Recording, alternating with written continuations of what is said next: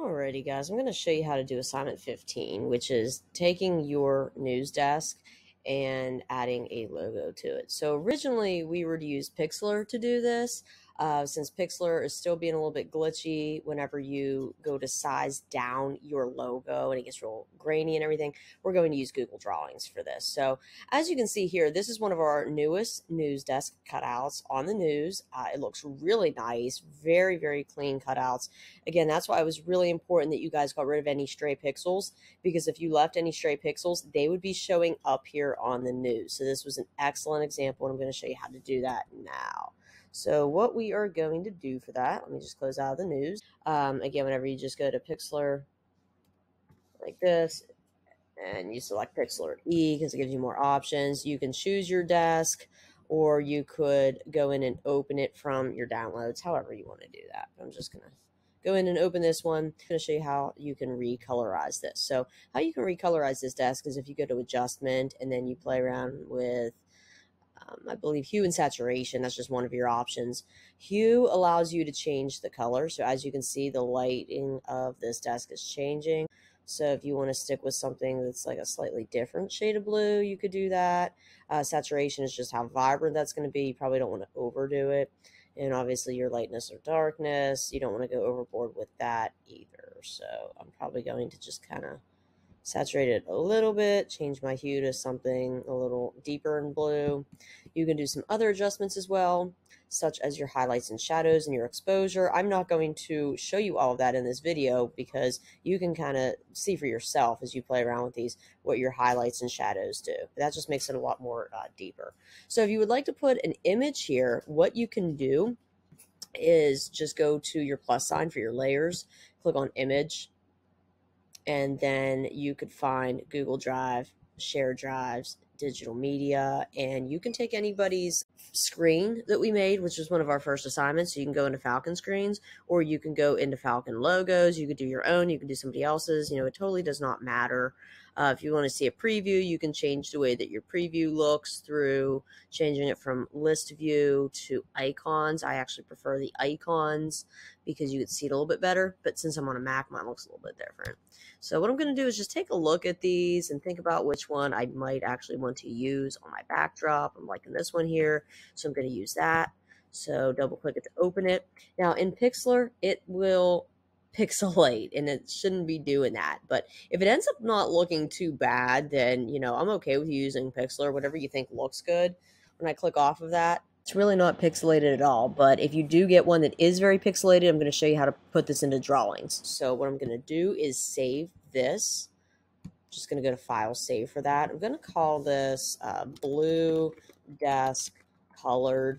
That way I know when I look at my downloads that this is the one that I just edited. I'm going to make it a PNG. I'm going to download it. And now what I'm going to do is head into Google Drive. So I'm going to open up a new tab for that, go to Drive.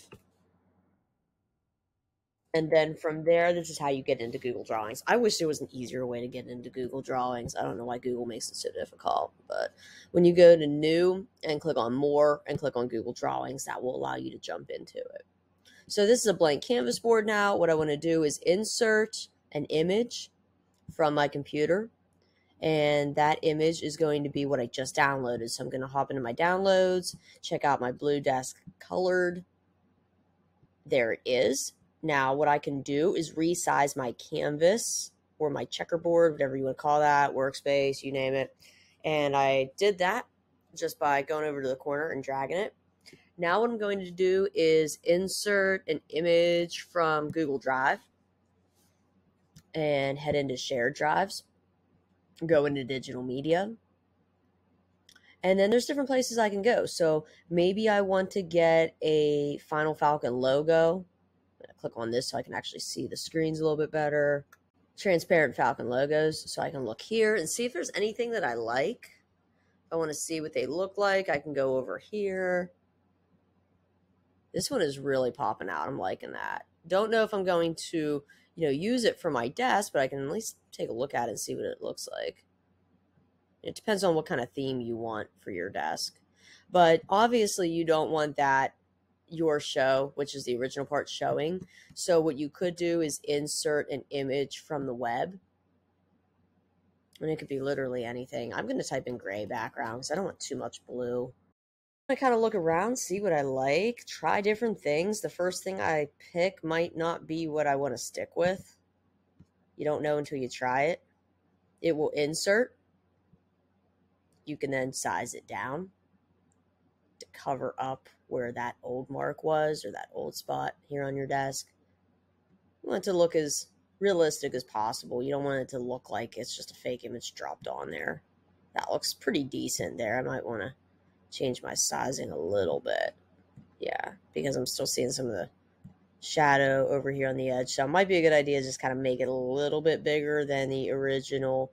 That way we don't see any of the original. Okay. Now I'm going to take this and drop it on here. Again, it's going behind. Let me undo that with edit undo or my undo button.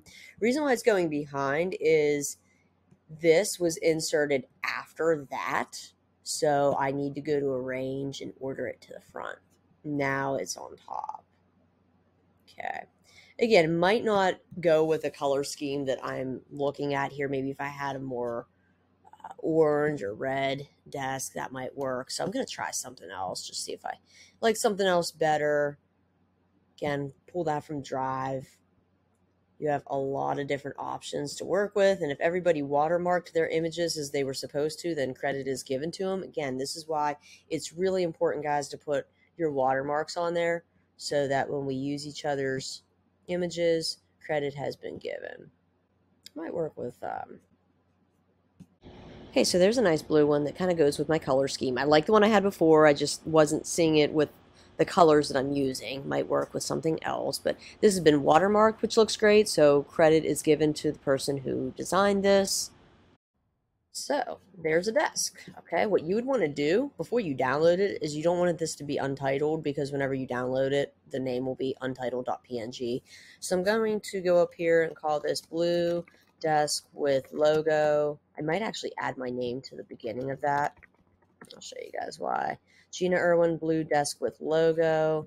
Now that it's done, file download, make it a PNG. Then to add it into our folder on Drive so we can start using it on news, go to Share Drives, go to Digital Media, and then look for the final News Desks with Logos folder. Lots of folders here, but again, we can stay organized for a reason. So these are the ones that have already been dropped in there. They look really awesome. So we already have some new desks to put into our rotation. It's really nice if you guys look and see what is out there.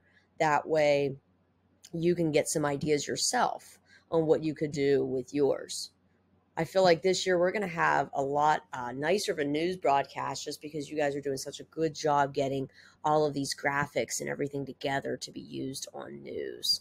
These look really, really nice. So to add yours to it, you would just go over to New, click on File, Upload, go to your downloads and pull in that PNG. Again, it's really important that you name your PNGs from Google Drawings or Pixlr or wherever you're making it. That way you know what it is that you're uploading and what you're working with. You don't accidentally drop in the wrong file.